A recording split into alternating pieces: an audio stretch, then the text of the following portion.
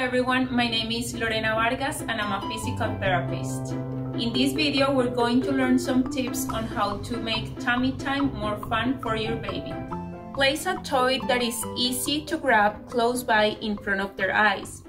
Because their manipulation skills are not yet fully developed, it is easier for them to grasp with the whole hand and bring the object to their mouth for further exploration. You can also show a toy that the baby likes side to side, so they rotate their head, tracking the toy.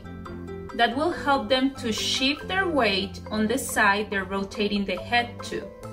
These weight shifting skills are so important when babies start crawling, climbing, standing, and walking.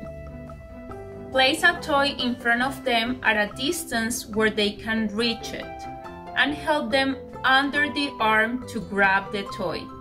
This will help to strengthen the baby's back muscles and glutes to play an important role of having the pelvis stable when they're playing on their belly.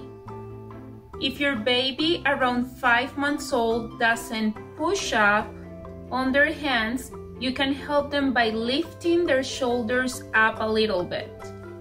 This pushing up is important when the babies use their arms forward to support themselves and maintain balance while sitting.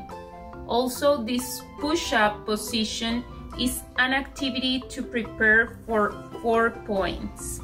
Place your baby on a firm surface and put a toy a little bit out of reach so they feel the need to get it.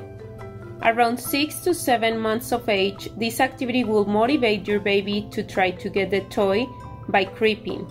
They push forward with one foot and use their arms as well to move their body forward. This is a great way to prepare for crawling, which requires more control and core strength.